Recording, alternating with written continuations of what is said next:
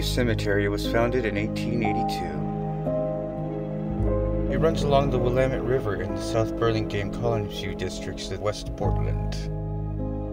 Many notable pioneers were laid to rest at the sprawling, lush green burial ground. Though Lone Fern Cemetery tends to hog the spotlight on the list of haunted boneyards of the Rose City, Riverview has a scenic beauty and ambiance that removes visitors from its urban surroundings, if only for a time.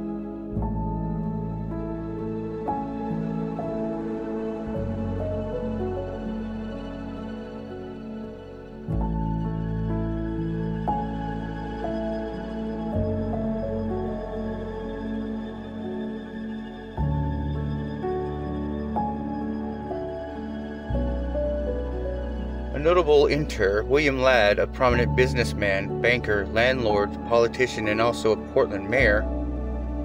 At the time of his death in 1893, Ladd was one of the wealthiest men in Portland. His grave was targeted by a man named William Mangone and 3 accomplices. Mangone wanted to capitalize on Ladd's fortune, having lost his own to foreclosure. Many thought the man went mad after witnessing his daughter drown in the Willamette River. Mangone! The 3 men removed Ladd's corpse from his coffin and buried him near the river for later retrieval. But a makeshift knife left at the grave and one of his accomplices ratting out "Mango, to the authorities thwarted ransom plans.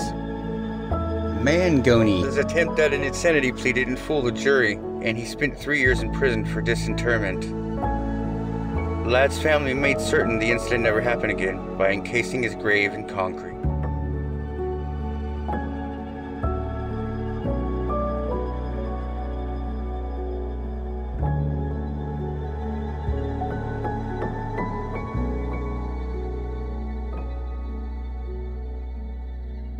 Wyatt Earp's elder brother Virgil, played by Sam Elliott in Tombstone, is buried here as well.